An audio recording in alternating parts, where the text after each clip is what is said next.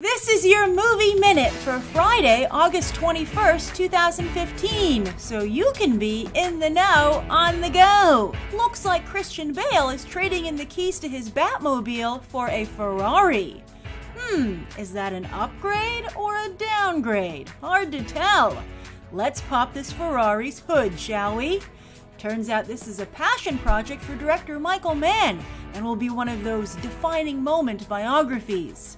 This movie will take place in 1957, the year a horrific racing accident led to Enzo Ferrari, whom Bale will play, being charged with manslaughter. Ferrari will be shopped around to distributors during this year's festival circuit, and one has to wonder how many laps it will have to do, considering Bale and Mann's last team-up was mediocre at best.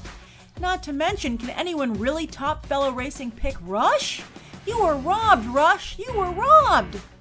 Then, while Ferrari might be a tough sell, surely Universal is shocked that directing 50 Shades Darker is an equally tough sell. As a result, it looks like they've really had to scrape the bottom of the barrel. In fact, one could even argue that James Foley is on the underside of the barrel, having only directed 1992's Glengarry Glen Ross, 1996's Fear, and 2007's Perfect Stranger. He also has directed episodes of House of Cards and Wayward Pines. What's more, E.L. James's own husband is the only one the fan fiction author will approve to write the script. Has Universal stayed at this S&M party too long and only the desperate weirdos are left? Finally, Forbes has released its list of the highest paid actresses in Hollywood, and no surprise here, Jennifer Lawrence is number 1.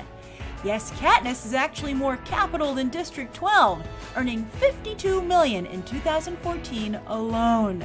Scarlett Johansson is number 2 with $35.5 million, and Melissa McCarthy comes in third with $23 million.